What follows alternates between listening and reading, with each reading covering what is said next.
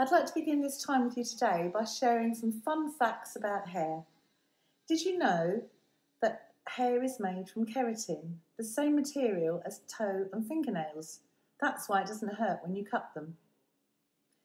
That our head contains between 100,000 and 150,000 strands, and that every day we lose 100 to 150 strands. In a year, the average hair grows 6 inches. Every hair follicle in your body is formed by the time you have been in your mother's womb for 5 months and are just the size of a banana. Hair is able to absorb oil from water. That's why it is often used in ocean oil spillages. Anything that you eat and goes into your bloodstream can be shown up in your hair, be it drugs, minerals, or alcohol. The only thing that cannot be defined by a strand of your hair is whether you're male or female. I'd like to share a story with you now that's found in Luke about a lady who used her hair to worship God. Now, one of the Pharisees invited Jesus to have dinner with him. So he went to the Pharisee's house and reclined at table. When the woman who lived in that town heard that Jesus was visiting, she bought an alabaster jar of perfume, and as she stood behind him at his feet weeping, she began to wet his feet with her tears, and she began to dry them with her hair. Then she kissed them and poured perfume on them.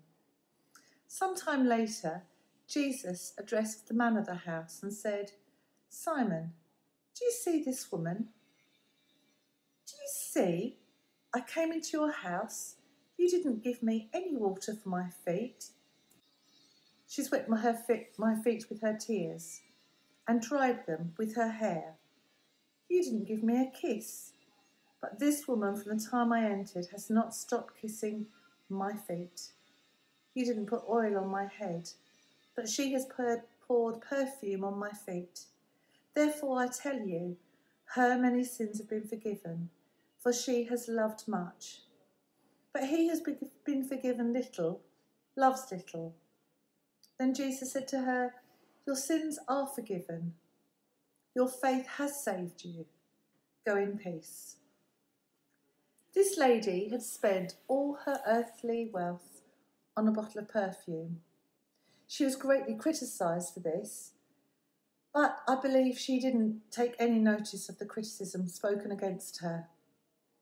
Her actions echoed the words of Jim Elliot decades later when he said, "He is no fool who gives what he cannot keep in order to gain what he cannot lose."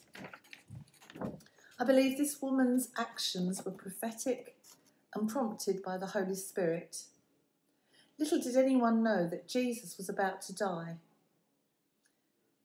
Due to the timing of his death, no one had the chance to anoint his body. The women who followed Jesus from place to place did prepare oils and spices after his death.